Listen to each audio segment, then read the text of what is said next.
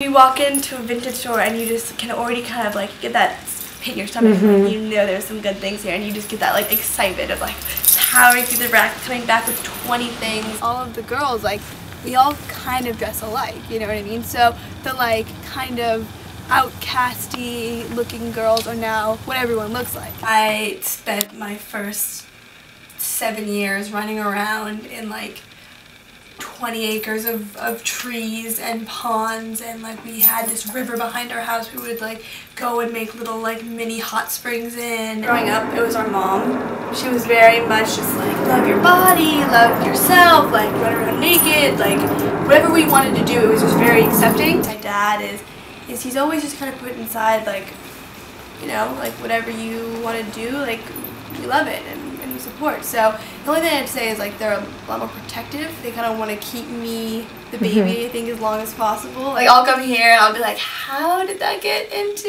River's closet? And then Scout's always like, why did you take my stuff? I remember like every day before I went to school, I'd be like, Scout, like dress me, like put an outfit on me. And I would look ridiculous because I was like 10 sizes too small for all of them, but like I didn't care. I think truly the best feeling in the world, leaving the house, absolutely feeling so good about what you're wearing. I got this denim jacket in Rhode Island from Savers for $7, and my favorite part about it is it has like a little patch on the back. It has like a little eagle, and it has the name Wolf on it. These are just a pair of vintage Wranglers that I got, and then this is my mom's sweater from the 50s. A lot comes from the sticky fingers of children. This shirt I got at a vintage store when I was at Brown this summer. Me and Scout drove down there when we were staying in Newport, and it was like this huge warehouse of like old door frames and old knickknacks, and in the back is like a vintage store tucked away, and I found these like vintage fry boots, and they're slightly too small, but it's okay.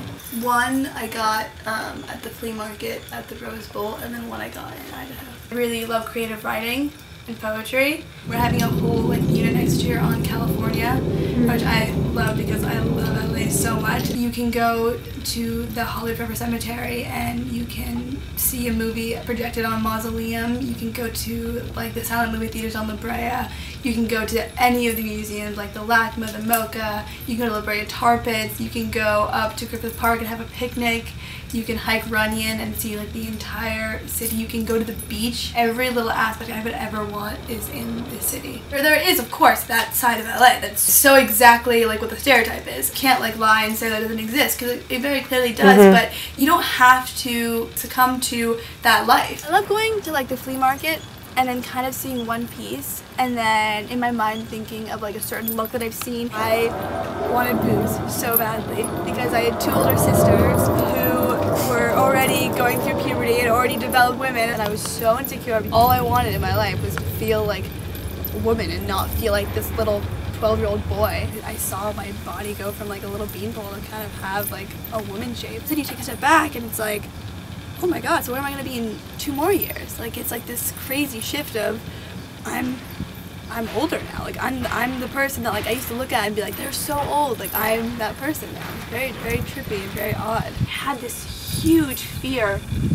of people being upset with me. So when they do, like I get so heavy with emotions because I as a person, like I really take on other people's emotions, especially with my friends. Like if they're upset, like I fully take that on and I'm fully right there. I've had so many friends of mine, you know, I've had like eating disorders, especially before Coachella.